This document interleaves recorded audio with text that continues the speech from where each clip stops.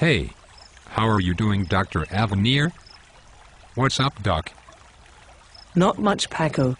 Welcome to the laboratory. I am working on a new way of teaching and learning. What do you mean? A new type of classroom? A new way to take notes? A new technological device? Well, there are many projects that involve the laboratory and the future classroom, and that may be part of it. One of my projects is called digital storytelling. It could be seen as a new way of taking notes or presenting, but it goes further than that.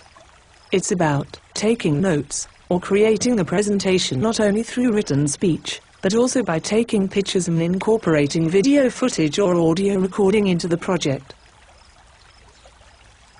Cool. I see. Digital storytelling. I don't think my parents had a chance to do that. Please explain a bit more about it, Doc. Is it a story told by a computer? How will it change things? How will students be graded? Will it become widespread? Well, let me explain. For thousands of years, stories were told through conversations and retold to others from the previous listener's memories. It was a profession to tell stories. I see. Well, that's still what I prefer to do. Just sit down, get a Coke and listen to my TV.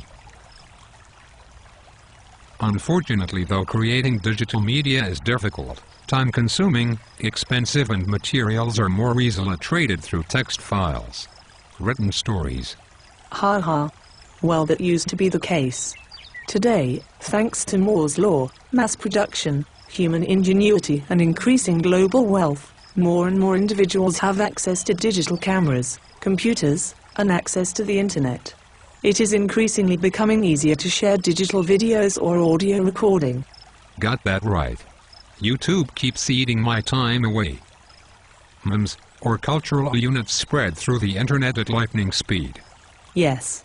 Our brains are designed to best understand information through face-to-face interaction. However, only a few people could be reached at a time through face-to-face communications. The printed word, a relatively recent invention, helps us share and build upon each other's knowledge. Now we can finally bridge the gap between the level of stimuli and portability and access by incorporating digital audio, digital video, and creating digital stories. Like they say, a picture is worth 1,000 words. Written stories will continue to be important, but now we have a new tool available to share our stories. Great. Cool. Now I can be my own media producer. Looking forward to making my first digital story. Alright, Doc, you got my attention. Show me how this lab works.